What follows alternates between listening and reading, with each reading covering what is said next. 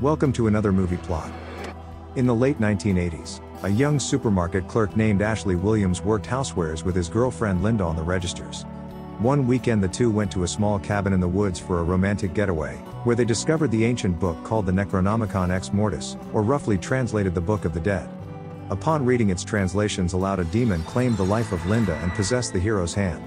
He used a chainsaw to remove it and attach the device to the wrist for protection, when a vortex opened up and transported Ashley and his Oldsmobile back to the 14th century. Our story begins with Ash being surrounded by a group of English knights who witnessed him fall from the sky. The wise man takes Ash's weapons and suggests to his lord that he may be the one foretold in prophecy to deliver them from the Deadites, demonic creatures that have plagued the people of the time with constant attacks. Lord Arthur suspects it's more likely that he's a spy for their rival Duke Henry of Scotland, who they've recently captured and are transporting home for execution. They enslave the newcomer along with Henry's men and take them back to Arthur's castle. Once there, a woman named Sheila searches for her brother amongst the returning knights, but Arthur informs her that he fell in battle to Henry's men. The distraught lady takes her anger out on Ashley, assuming he's to blame when the caravan reached the sacrificial pit. The English have captured a Deadite at the bottom of it and use it to slaughter their enemies in a gory display. Henry remarks that he knows Ash isn't one of his men, but that it's pointless for him to try convince the king. Arthur believes that Henry's to blame for all of the evil plaguing his land, while the Scottish believe the same of the English.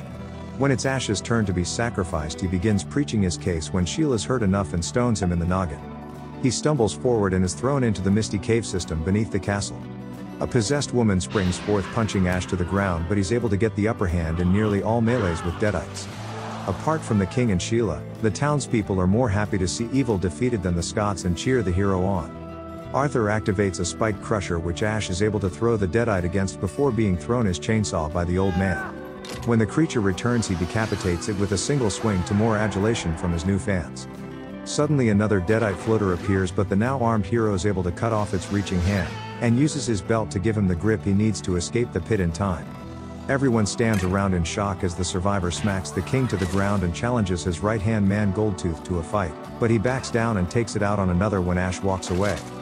Ash is able to free the overjoyed Henry, who rides back to Scotland with his men, prompting the king to draw his sword, but it's blown apart by the hero's Remington double-barreled sawed-off shotgun returned to him by the wise men.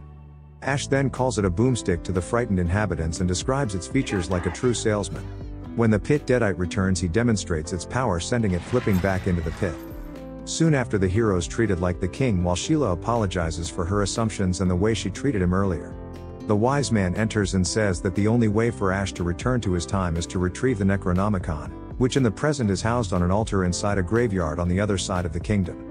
Suddenly a Deadite's penetrated the walls and issues a threat to Ash should he go against them before collapsing to the ground. The hero's seen this before, as the Deadite's just baiting them closer, and leaps up. The friendly blacksmith comes to the aid of his king but requires Ash to save him with the boomstick.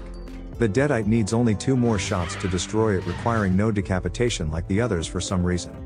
In preparation for his quest, Ashley has the blacksmith construct for him a new hand from a suit of armor. That night, while working on it, Sheila enters and begs the hero not to leave them but to help destroy the evil. When Ash refuses and insults the primitive's entire existence, she slaps him and walks away, which is a good enough reason to start a relationship. The next day, the king and his men ride out with Ash to the end of the cemetery road. Before sending him in alone, the wise man tells Ash that he's to speak a Latin phrase when he takes the book, or else the army of the dead will arise. As soon as he starts down the road, Ash begins to get chased by an unseen evil that knocks him off his horse. Now on foot, he flees into a nearby windmill for safety, where the angry Kandarian demon eventually gives up banging on the door. That night, a cluster of Ash's reflections climb out of a shattered mirror and begin to attack him, using forks a round of his boomstick, the heated stovetop, and stabbing a nail through his foot when he tries to stomp one. Ash kills a few but eventually slips over and knocks himself unconscious. When he wakes up, the little guys have him tied down and one dives directly down Ash's throat. In an attempt to kill the little Ash, the original drinks boiling water and we hear it gargling inside his stomach in pain. Just then an eyeball begins to grow from the hero's shoulder, sending him running into the woods terrified as it rapidly forms into a conjoined Ash. It's aggressive and rude until eventually it splits apart, giving us the evil version of Ash. But good or bad, he's still unarmed and takes a bullet to the beat. Ash then takes both of him back to the windmill and dismembers the other him before burying himself out back. Evil Ash's head continues to talk crap until he's fully covered and given the respect of getting a marked grave. The hero doesn't wait until morning and instead rides to the cemetery that night. When approaching the altar, Ash sees 3 books instead of 1, which wasn't in the wise man's description. His first attempt opens a portal to hell which consumes Ash completely, until he manages to claw his way back out. After fixing his elongated face with a few shakes, Ash attempts the second book, but the cover viciously bites him and latches on. It's pulled free and thrown away before fluttering back to its original placement. With only one option left, Ash suddenly remembers to speak the magic phrase but realizes he's forgotten the final word. Unable to remember the Latin phrase, Ash tries to trick the book by mumbling something similar and swiping it. The graves begin to crumble and the army of the dead awakens to recover the book, as the wise man becomes aware that something's wrong when lightning begins striking the castle. As he's held down to the ground by the skeletal Deadites, one sticks its entire hand down Ash's throat, but he manages to get himself free and escape on horseback. When he reaches the castle, the people celebrate his return, but Ash demands to be sent back to his own time. The wise man tells him that he's unleashed the army of darkness and doomed them all to hell, but Arthur says a deal's a deal and to make preparations for his time travel. Ash has let down everyone who thought him to be the chosen one except for Sheila, who says she still trusts that he'll save them all. When he still refuses, she calls him a coward and walks away, but a flying Deadite comes over the castle walls and snatches her up. It flies her back to the cemetery while the archers are unable to fire for fear of hitting her. During the storm, evil Ash also resurrected and is ordering the army of darkness to dig themselves up and capture the surrounding villagers. He's had Sheila brought to him to make her his bride and instantly converts her into his own Deadite queen.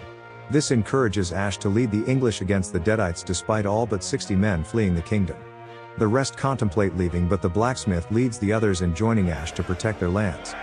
In a quick montage, Ash pulls a science book from the trunk of his Oldsmobile to help construct explosive arrows and convert the car into a death machine. When the army of darkness approaches the castle, the living lock the book away inside a guarded tower for protection and seal themselves behind their walls. From atop the hill, evil Ash issues the order to attack and hundreds of Deadite warriors begin to swarm the castle. Using their new explosives, the archers destroy dozens of siege shields and Deadites who shatter apart, only to be ordered by their general to put themselves back together.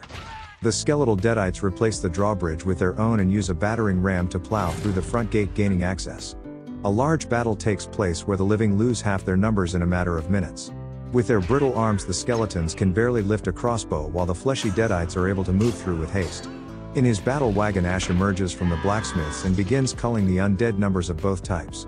Appearing to him as her living self, Ashley swerves to avoid hitting Sheila, but his vehicle's destroyed.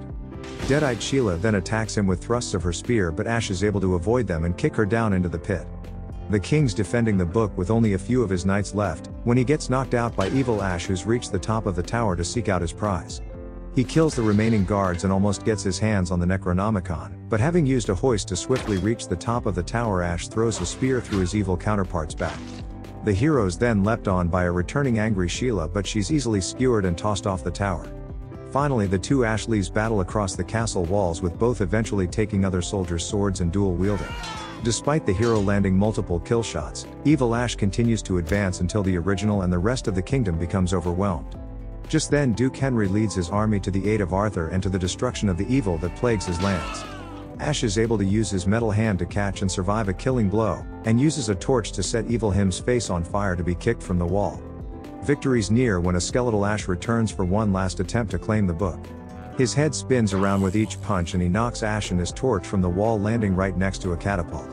The flame ignites the explosive loaded onto it, and when evil Ash drops down onto it with the Necronomicon in hand, boasting of his victory, Ash slices it off and launches the Deadite leader into the sky, riding the explosive to his demise. With the book now in hand and the army of darkness scattered to the winds, Sheila somehow exorcised and cured of her possession. The English and Scottish appear to have reverted back to being each other's enemies until their lords step forward and embrace each other with gratitude. The living are victorious, and the wise man soon creates a potion for Ash that'll send him back to his own time. He's told to speak the same words that he screwed up in the cemetery and kisses Sheila before riding out of her life forever. Ash must use the potion because we next see him at work telling his friend about the time he was almost king, but says that he may have got the words wrong again. An attractive new saleswoman's taken Linda's place at the store when suddenly a Deadite attacks the both of them. It goes for the new girl first, so the experienced one brandishes a rifle and blows away its weapon like he did the witch with his boomstick. They then engage in a chaotic shootout using more bullets than the gun can hold and destroying half the store, when Ash simply needs to land a few bullets in a row to get the win. Our hero then grabs the modern-day damsel and says hail to the king before kissing her. And the movie ends.